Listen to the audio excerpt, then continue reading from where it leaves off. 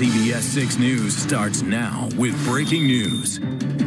A woman found dead in a Schenectady apartment. Melissa Lee has the details from our breaking news center just moments away. Red flag law education, the new campaign from Governor Cuomo teaching parents and teachers how to look out for violent behavior. Airplane sabotage, an American Airlines mechanic accused of tampering with a flight. What he says his motivation was as he sits behind bars.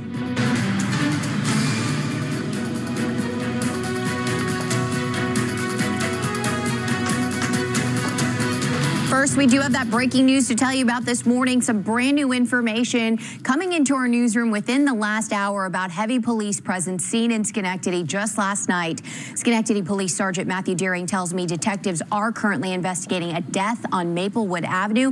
This is actually near the corner of Van Cortlandt Street. Daily Gazette's Peter Barber was on scene last night and said a woman was found dead in an apartment there. And this is video our crew shot after police officers arrived just before 10:15 last night. Right now, showing you a live look using our CBS 6 Mobile Weather Authority powered by Mohawk Honda. Scene obviously looking a little bit different, but you can still see the area taped off with Schenectady police patrolmen outside of this apartment. We'll, of course, stay on top of this story for you and bring you the very latest, both on air and online. Jack, Julia?